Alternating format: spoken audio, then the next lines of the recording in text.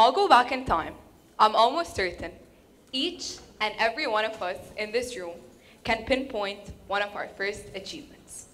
Be it going to your first recital, your first soccer practice, your first performance. But for me, the most important first achievement would be my ability to count to 10. The first piece of advice my mother ever gave me was whenever you're overwhelmed with emotion, take a step back, count to 10, and then react. But there's a catch. We need to inhale at 0 and exhale at 10. This all started out as something I would do when I was much, much younger. I was this little girl with a head of golden curls, so excited and so hyper that honestly, I just rush everything. Which most probably explains why I'd end up bumping my head all the time. But then, I took my mom's advice. I finally listened to her. I took a step back, counted to 10, and then I went along to play whatever game my siblings and I would be playing at the time. You see, as time moves on, we develop, be it on a spiritual scale, an academical scale, a social scale. So exactly how that first math lesson would be counting to 10, and the next would be counting to 100, these numbers develop, reaching an infinite end. By contrast, sometimes I realized it took more than 10 seconds. It took more than 10 seconds to accustom myself to the situation. It took more than 10 seconds to react adequately. And honestly, it took more than 10 seconds to just face reality. Take it as your first fallout with a best friend. As a young child, it's so extremely difficult to be able to accept the fact that you're in a fight with someone who's so near and dear to your heart. But before reacting impulsively, I taught myself to take the time. I taught myself to take these 10 seconds to evaluate the right from the wrong.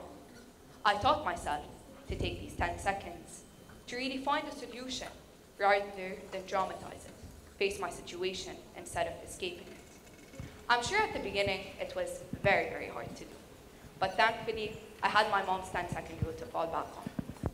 But then, my whole life took a turn when I came to the facts that I have anxiety. Now, it's so familiar amongst us all here to be anxious before a test, before a date, before a meeting, before a quiz. But for me, that was completely different. It was hard to breathe. It was hard to inhale at 0 and exhale at 10. It was hard to do the things that seemed so simple. It was hard to go about my day. But I pushed through. How? I took those 10 seconds.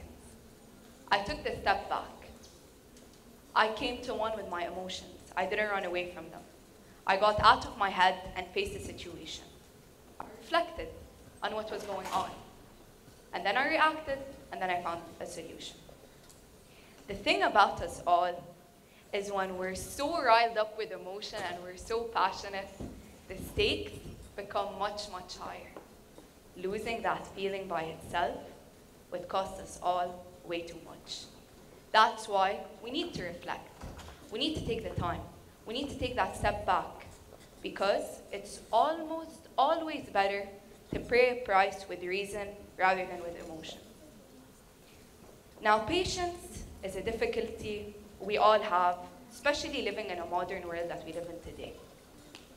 In a world where everything moves so fast and so quick, it's so hard.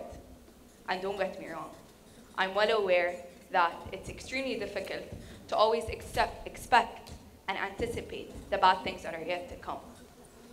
But we can't escape the fall, because that's part of growth. But at the same time, that's not the point of going through a hardship, because it's not about how hard you fall. It's about how much stronger you are when you rise. Because after going through these hardships, you collect so much knowledge and so much experience that will surely just glorify your beauty and not demolish it. Because your sad times don't define who you are. It's how you come out of it. And in order to come out of it, We all need to accept these feelings, accept these emotions, accept the fall. And all of that happens through the act of reflection. And I urge you all to do so. Exactly how I took my mom's tip of counting to 10 and turned it into a core principle of my life of reflection, I urge you all to do the same. But I have an idea.